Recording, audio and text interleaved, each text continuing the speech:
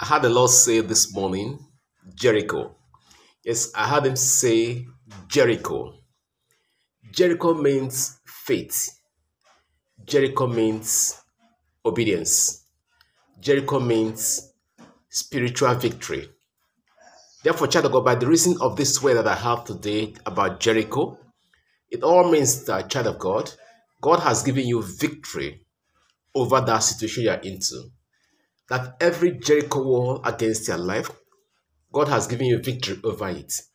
He's talking about faith this morning, meaning that you have to increase your faith to overcome. Because there is something that God has kept for you. There is something ahead of you that God has kept in your front. But this Jericho is standing between you and that thing.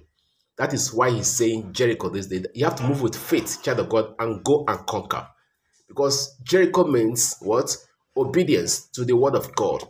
He's telling you this day that you should move on, that in 7 days' time you shall shout. You must shout a big hallelujah. In 7 days' time, you must shout a big hallelujah unto the King of Kings and possess your possession. That is all it means. Jericho means faith. Jericho means obedience. Jericho means spiritual victory over the challenges of your life. Child of God, you are a victor this day. You are victorious in Christ Jesus. Go ahead right now and share this video. Share it to everyone in your platform because Jesus is Lord. As you are doing it, subscribe. You can support us with the super thanks. You can support us with the super sticker. As you do all this, that Jericho against your life is destroyed today by fire of the Holy Ghost.